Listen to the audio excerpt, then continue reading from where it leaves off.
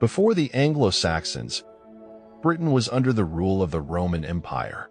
Gaius Julius Caesar, during the Gallic campaigns in 55 and 54 BCE, invaded the island, but did not establish a strong Roman administration. Nevertheless, Roman interest in the island remained, and within approximately 120 years after Caesar, Britain was conquered by the Roman Empire. The local inhabitants, the Celts, were helpless against the ancient war machine.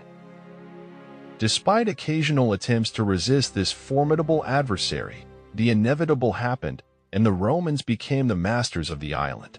If you subscribe to the channel before the video, you will make me really happy.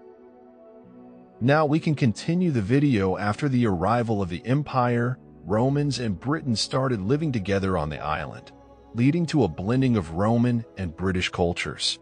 Prior to the Romans, pagan culture prevailed in Britain. In fact, even after the Romans took control, pagan practices persisted for a considerable period. However, starting from the 4th century, as Rome began to adopt Christianity, it quickly influenced the people of the island.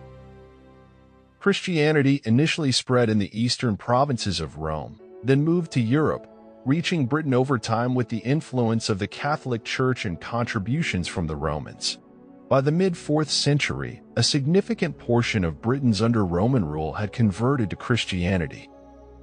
The Romans brought not only Christianity but also their engineering prowess to the island, constructing aqueducts, roads, and forts. This monumental development facilitated rapid progress in Britain. Additionally, these structures continued to stand and be used for centuries even after the Romans departed. Not only Britons but also the later settlers, the Anglo-Saxons, knew how to utilize these structures. They recognized the advantages of walled cities and continued to capture and use such settlements. Another innovation brought by the Romans to the island was writing.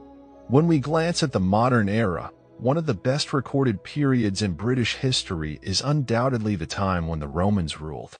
They kept records in Latin, managing to preserve them. However, as everything comes to an end, so did the Roman rule in Britain. From the last quarter of the 4th century, the world entered a period of significant change. This change was marked by a massive upheaval that affected all of Europe. At the core of this upheaval was a migration movement. We're not talking about groups or communities of a few thousand people moving. Entire nations were on the move. Before the migration period, the borders of the Roman Empire along the Danube were, in fact, dynamic regions frequently subjected to attacks. However, by the end of the 4th century, these borders had almost lost their functionality. The crisis created by the migration wave was escalating, and the Roman Empire needed its troops in continental Europe, specifically in Italy. Consequently, the Romans began withdrawing from Britain, and Britain was now on the threshold of a new era. In the early 5th century AD, the Angles and Jutes in present-day Denmark, Saxons on the north shores of Germany, and Frisians on the coast of the Netherlands were living. These groups were already familiar with Britain. They had served as mercenaries in Roman armies and fought in various regions of the empire, including Britain. Therefore, various Anglo-Saxon groups had already begun coming to and settling in the island long before the Romans left. With the departure of the Romans, the Angles, Jutes, Saxons, and Frisians started migrating intensively to Britain. This migration occurred gradually, and the Anglo-Saxon population on the island gradually increased over time. The exact motivations behind the migration are uncertain. It likely involved various political, economic, and social reasons. In addition, according to the record of Gildas, a non-historian but proposing a different theory on the matter, the Anglo-Saxons were actually invited by someone. Around 410 AD, when the Romans withdrew from Britain, the few remaining Romans and their British allies in the region were dealing with attacks from the Pict and Scottish tribes in the north of the island. However, they did not have sufficient military power to stop this, so they needed external support.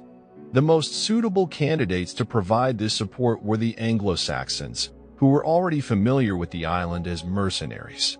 The Britons agreed to give the Anglo-Saxons eastern lands and ensure the supply of food for all soldiers during the war. However, over time, things began to change, and the Anglo-Saxons started complaining that the promised food supply was insufficient. Small disturbances eventually led to conflicts and, ultimately, a prolonged war. Peace was eventually established, but by that point, the Anglo-Saxons had taken control of a significant portion of the region now known as England. Another source that discusses the arrival of the Anglo-Saxons is the work Ecclesiastical History of the English People by Bede, a prominent historian in medieval English history. According to Bede, the first leaders of the Anglo-Saxons were two German brothers named Hengist and Horsa. These leaders, along with their men, arrived at the Isle of Thanet and defeated the Britons there. However, the agreement between the Britons and the Anglo-Saxons was quite fragile and not entirely valid. Mortimer, within a few years, had attacked the Anglo-Saxons 4 times but had not achieved a decisive outcome in any of them.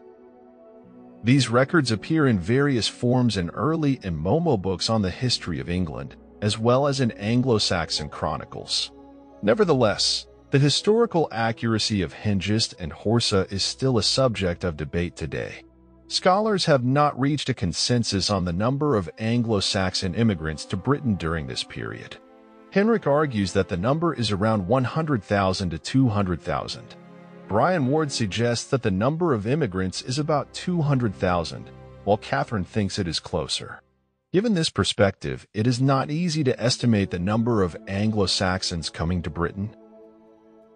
However, regardless of the numbers, by around 500, Anglo-Saxon communities were beginning to emerge in South and East Britain. As a result of the migrations, 4 major kingdoms emerged in the south and east of Britain. East Anglia, Mercia, and Northumbria were under their rule. The Saxons, on the other hand, had established a powerful kingdom in the south known as the Kingdom of Wessex. In addition, there were 3 smaller kingdoms, Essex established by the Saxons and the Kingdom of Kent established by groups. So, how did all these events historically impact an individual or community? Before the invasion, Celtic was spoken in much of the island. The language spoken by the Anglo-Saxons was a West Germanic language, a mixture of Old Frisian and Old Saxon, and this language, now called Old English, was quite similar to German.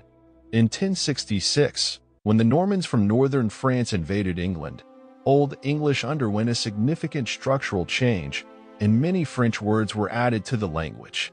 Today's English has actually emerged as a mixture of all these languages. In addition to language, the Anglo-Saxons also changed other things. For example, they reintroduced pagan religion to Britain. We mentioned earlier that the Britons had adopted Christianity under Roman rule. After the departure of the empire, the Britons continued to adhere to this belief. However, the Anglo-Saxons were pagans, and with their arrival, pagan culture regained strength in the south and west of England. However, this change did not last very long. In 597, Pope Gregory I sent a missionary mission to England led by St. Augustine. Kent King Ethelbert, who met with this mission, became the first Anglo-Saxon king to accept Christianity.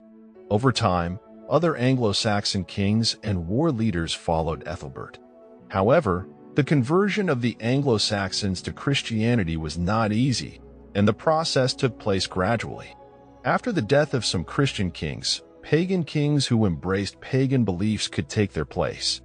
Additionally, some kings continued pagan practices while not neglecting certain Christian traditions.